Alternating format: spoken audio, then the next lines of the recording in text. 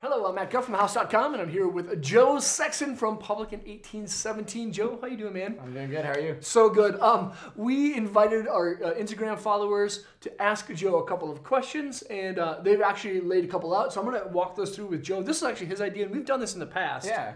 And it's fun. It's fun. I like hearing the questions that people have of our subscribers who are fans of yours. So, okay, so here's actually just first one. I posted this right before you came out. Oh, okay. All right. And, oh gosh, there's actually quite a few of them. Ron Jarris, how did he come up with the name Public for his snowboard brand? That's a good question. That's a good question. It was literally like when the decision came to start a brand. Yeah. It was like, okay, so we're going to do it, and then you want to be at SIA, so you have to have like a name and everything. Yeah. Now. Yeah. Pretty much. And I literally just sat there with a notebook and looked through books and magazines and all this stuff, and it was just like, the one theme was just like, oh, I want to do something for like, I was always like, oh, these people in this community and this and this and this, and then it just like, the name just kind of hit, and then I was like, what about this to this guy, and no one was really that into it at first, and I was like, no, that's it, like it just felt good. Yeah. And then when I thought about like, damn, like that word means a lot of things, like that means like greater good and community and all this stuff, I was just like stoked on it. I was like, that's the name. So It's a good name. Thanks. And it's a rad logo. The logo. Thanks. Well, then that was the cool part too. Is I reached out to Anthony, my friend Anthony Capetta. I've known forever. Cool. Is he in Italy still? No, he's in New York. He's New like York. big time designer. And I call him and he's like drunk outside a bar, and I'm like, hey, I'm gonna start a snowboard company. Like, can you do the logo? And he's like, what? And then he like comes back and like walks outside. You're starting a snowboard company? I'm like, yeah. And then so he's just like, yeah, I'd love to do the logo. So he did the logo and he did this one. Yeah. And it was just like a couple tries and he just like nailed it. That's the one. Yeah. And everything worked like that. It was cool. Like logo, and then it's like Josh came on board, and then like the whole thing just fell into place. So cool. And all of it started as like, will you do one little thing for me? Like I remember Anthony was like, hey, can you do the logo? And then it's like he ended up doing like trying to do a couple boards. And I hit up Josh originally to do like a sticker or a T-shirt. Yeah. And then Josh was like, if you're doing a brand, I want to be the art director. Like I want to do everything. I want to do all the. Well, I'm not gonna argue with that. Like, come on. So Josh who? Manolas. Okay. Yeah, and I've always been a big fan of Josh Manolas. Like he did all the stuff with Rift and Make Friends or Die, and it was like, damn. I was like, whoa. Like I didn't think about that. Like he's never really done anything in snow. But he's got this really cool eye, and I was like, that could be really cool. I showed some of the team guys like, hey, we might have this guy do the art, and they're like, whoa, yeah, let's do it. When that first year you launched at SIA, the art was like on point. He's just like really meticulous and attention to detail, and like he wants to see it be good for himself. Yep. So that just trickles down to like it being good for the brand. Right. Like good thing you have him on. I'm like forever in debt. Forever grateful for what he's done for us. It's amazing. Yeah. That was awesome. All right, we got Isaac Parent. What's up, Isaac? How you doing, man? Where do you see yourself in 20 years from now, and where do you see your brands at? 20 years. That's so far down. You're like 40-something. I'll be 20 years from now, I'll be 50. I'll be 50 years old. Wow. You're 30? I'm 30 years old. Hey, welcome to 30 Club. 30 years, man. Or 20 years.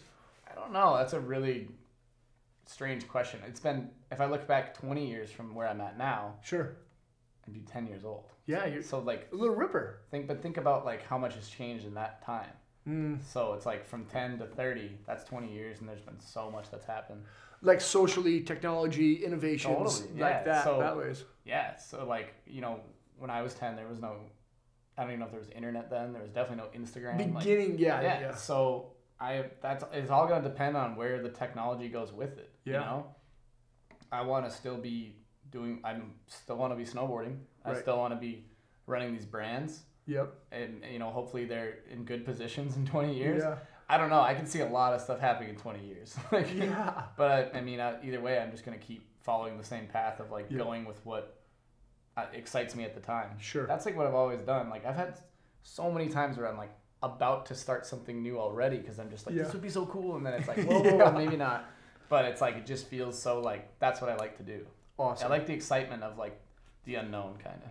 Yeah, absolutely. Yeah. But 20 years, a lot. A lot could happen. A lot could happen. Man, that's a pretty cool question. All right, next up we've got Skate Dad 300. Sick. Why leave Stepchild in order to start another company? Doesn't he have a bunch of his on his plate with 1817? That's a great question. That's a great question too. Good job. The answer is yes. Dad. I have a lot on my plate, but my answer is sort of just like, why not? Like, I still feel like I have a lot of free time to do things, and I wanted to try to take the next step into something a little bit more like mature. I don't know, clothing and stuff is great, but this is like a snowboard brand. This is like hard goods. Yeah. It's a real company. Yeah.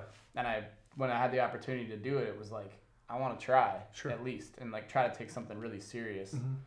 But yeah, with Stepchild, just got to the point. It's like I rode for him for 9 years.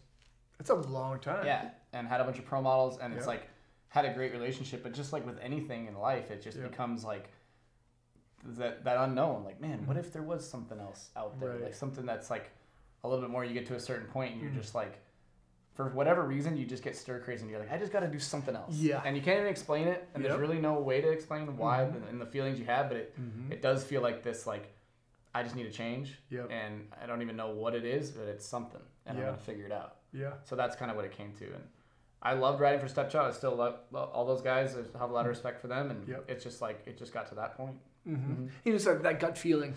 You know, that's really something feels so hard to even explain. I couldn't even explain it to anybody. It was just like I just had that feeling. Yeah. So. All right. Next up, we got actually a couple coming in. Alec DeBarro, RuneScape or World of Warcraft? What is it? RuneScape or World of Warcraft? I think those are video games. Oh, I don't even know what those are. Yeah. I only want to know of World of Warcraft, so I'll say World of Warcraft. Yeah, I think they call it WoW. Wow, okay. Yeah. I've never heard of RuneScape. No, I think I have, but I've never played either. Well, I'll just answer it with my own NHL 18. Is it that good? That's my answer to that video. Are you a gamer? Just hockey. Just hockey. Yeah, just NHL. Okay. Do you Which I will beat my brother at. Will you? Yeah. Oh, that feels good. But he used to beat me when we were kids. We had a checklist, and he beat me like 42 games to 0. Oh my god. And I would like be so through the remote into the wall, and like I try to like break it with my bare hands. Like I just get so mad. But that's the one. NHL 18. Yeah, over those two. That's good. What team do you usually pick? I usually play the Wild.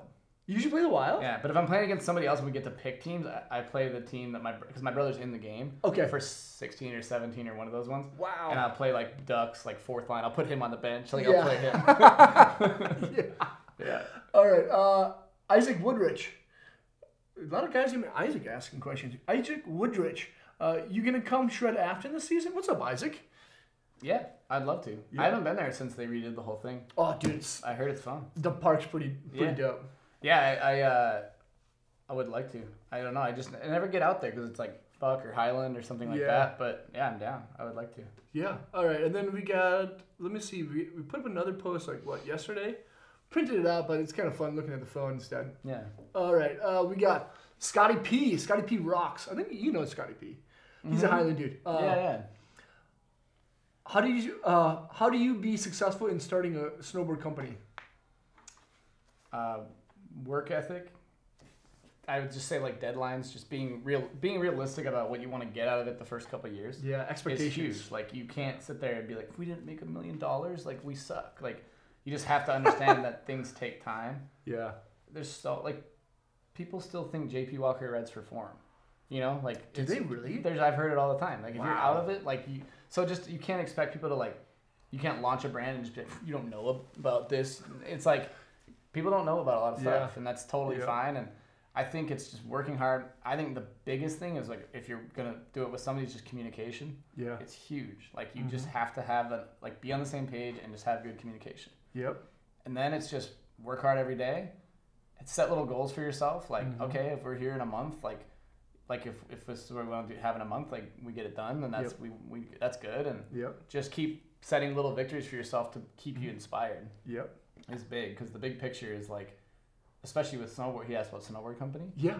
Yep. It's a year turnaround, so you still don't see graphics that you worked on until a year later that are in store. Actually, on a product. On a product. Yeah. So it's like that can be a little bit discouraging sometimes when you're like, damn, it's been 8 months. We've seen these graphics so much, and like now we're working on the new ones, and the other ones aren't even in stores yet. Like so, just having to like understanding that things just take time.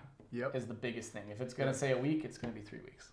Oh yeah. I just think that's just kind of what it comes down to.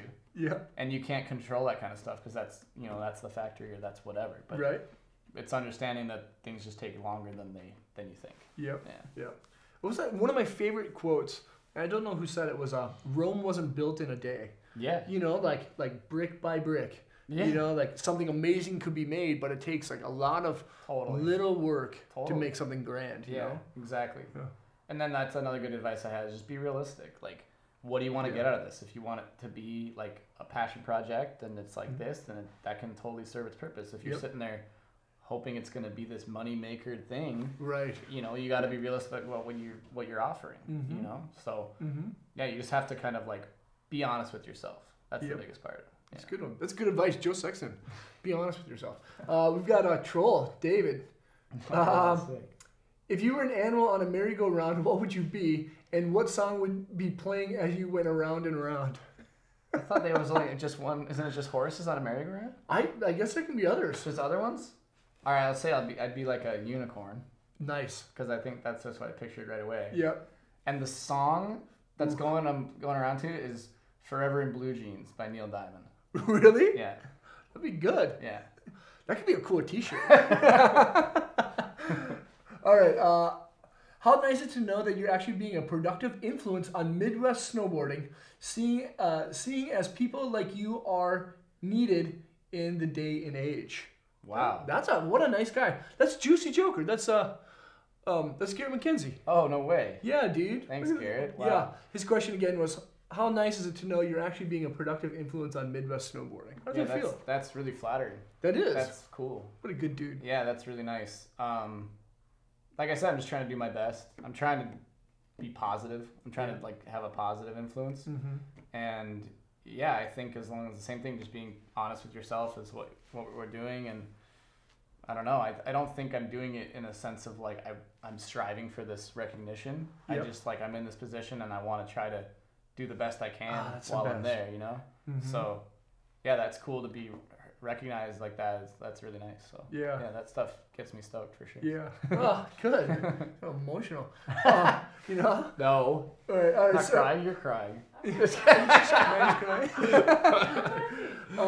Slow 911 Turbo asks, when can we get public 2017-2018 boards and gear? Oh. Yeah, when can we get those? Next week. Next week? Yeah. They're gonna be here. They're gonna be here. Whenever this thing's filmed, they'll be probably available now when this thing comes out. Right. Yeah. That's awesome. Yeah, everything will be here next week, and then we'll have gear. They'll be in stops like starting to happen like this week and next week. So solid. Yeah. Stay tuned. You got a week. Yeah. All right, and then I actually skipped one. This was Jack Siebert.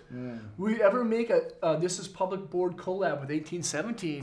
Ooh, that's what the kids want. I get asked that a lot, but I'm down. I just think it has to make sense. I have to run it by my business partner, Jake. Sure. But, I mean, that would be cool. And it'd be cool to tie all that stuff together because it is, like, everyone involved, like, on public still, like, get stuff from 1870. It's all, like, one thing. So, yeah, I mean, I would love to. It just has to, like, make sense. Yeah. Yep, for sure. It's always that. Like, we're like, yeah, that'd be so cool. But then it's, like... Doesn't make sense. Yeah, you just gotta be smart about that stuff. Right. But... Yeah. Awesome. Yeah. Well, hey, Joe, thanks for answering those questions. Thank you. I know those kids would be psyched. Instagram, thanks again for tuning into the live feed. YouTube, thank you guys for watching. Again, we just broke 25,000 subscribers. We couldn't do that without you. If you haven't subscribed to the channel, do that because we're going to start doing a little bit different interactions instead of just product review videos moving into the winter of 18. So we'll do some interviews like we did with Joe Sexton. So even though this is one video, there's another one it's called the Joe Sexton interview. Make sure to check that out and give it a like. Thanks so much. See you guys around. Thank you.